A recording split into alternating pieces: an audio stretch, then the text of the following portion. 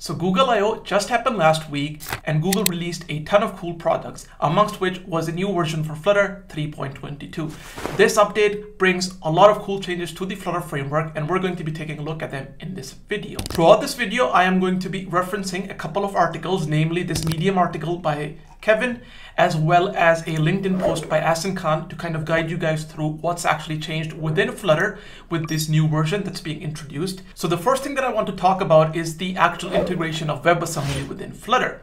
For those of you that do not know what WebAssembly is, I'll give you a quick intro to it. WebAssembly is basically a type of binary code that can be run in any modern browser, and it enables us to write code in multiple different languages and then run it on a browser at near native speed. And what WebAssembly basically allows us to do is write the code or the logic for our application with languages that we use, such as C, C++, Rust, and other things like that. And then when we ship our application to production, the final form of our application can have a WASM binary bundled with it. And what happens is that when this application is delivered to the user's browser, the browser takes this WASM binary and then basically decodes it, then transforms that into machine code, and then runs that machine code on the actual machine's processor. And this enables us to create lightning fast websites which run at near native speed, as this article mentions. Just as a side note, links to all of the resources that I mentioned within this video can be found in the description below, so feel free to take a look at it if you're confused at any point.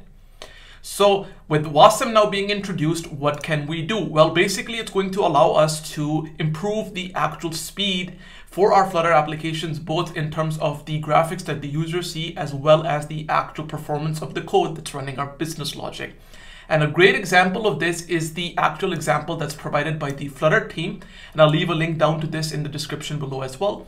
So if you access this website with an actual browser that has capabilities for WebAssembly, you are going to see that how smooth this website works on the web and how smoothly all of these graphics are being rendered at least 60 Hertz or above. And this is the wondrous app for those of you who are wondering, and it's running natively on the web. And now with WASM being available on the stable channel with the release of Flutter version 3.22, I believe we now as Flutter developers have a great foundation upon which we can build stunning web applications the same way we do these mobile apps and desktop apps using Flutter without the concern of degraded performance or Flutter not being the first choice when it comes to building web apps. Another feature that I'm really stoked about is the inclusion of the Vertex AI within the Flutter Dart SDK. And what this basically means is now if you have Flutter applications that you're planning to build or Flutter applications that you already have that are using Firebase, now they are going to be able to utilize the Gemini API within the actual Firebase backend as a service, and you'll be able to use the full capabilities of the Gemini API to create stunning applications using the power of AI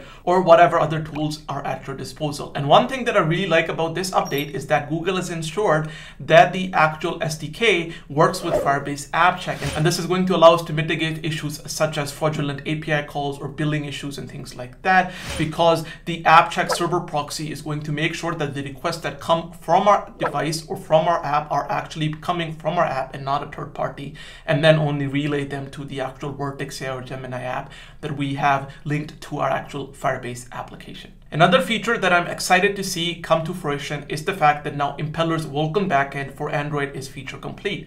So what this basically means is that the Impeller engine, which is used by Flutter to render its UI, is now feature complete on Android as well. And this brings huge performance gains to the actual framework. So to give you an example of this, I'm going to be showing you guys the actual demo that the actual Flutter team provides us. And as you can see that for blur-based animations, we get almost a 2x increase in the performance. And this is not the only thing. If you scroll down a little bit more in the article, you can see that now Impeller on both iOS and Android has moved to a new rendering strategy, which is called stencil then cover. And to put it in the simplest of terms, this new rendering strategy is much more efficient than the previous one that was being used by the Impeller engine. And this again is going to allow us to run our applications at much higher frame rates with much less CPU and GPU resources. So to take a look at that, you can see that there's an example that the actual Flutter team gives us, and you can see that both of these apps are running in actual latte animation, but the app on the left side is using the previous rendering technique, while the app on the right side is using the new rendering technique. And as you can see that the performance gain is substantial. Our animations are looking much smoother, they're running much faster. And if you take a look at the description at the bottom, you can see that it says that previously when using the old rendering strategy, it was taking 64 milliseconds to render each frame for the latte animation.